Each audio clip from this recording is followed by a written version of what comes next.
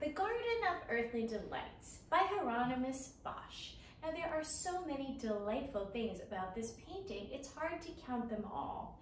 In fact, it feels like the Richard Scarry of fine art because there are so many little pieces to pick apart. But in the overall picture, we have a triptych, which is often used in religious art, though this would certainly never be in a church, for it shows you all of the human sins and the different stages of those sins. So on our left, we have paradise, before sin took place. Then in the middle, we have the earth, where all of these things take place in everyday life.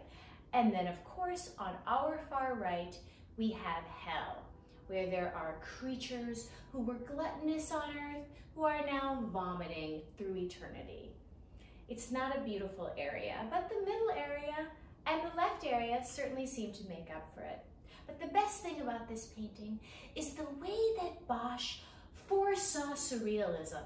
He was a surrealist 400 years before surrealism took place.